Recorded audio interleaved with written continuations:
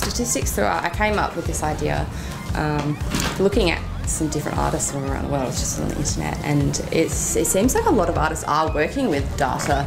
and with art, and I thought that was a pretty cool concept to bring into schools, especially at the moment. STEM is such a big thing nationally and internationally, and I really felt like the arts were just missing out a little bit, and what a great way to combine the two things. She's been teaching us statistics, which is percentages and the average of things, and what we've had to do is take a survey of things, and my project is Leonardo da Vinci, and to display that, 90% of people said they know who he is, and the other 10% said they don't know. So to display that, I'm going to use his hair as the way I'm going to show it. So 90% of his hair is going to be green, which represents yes, and the other 10% is going to be red, which represents no.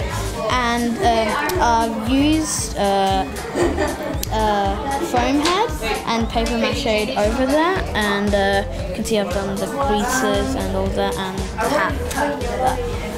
I think the positivity that she brings to a fantastic program where the kids get to look at maths in a different way, and they get to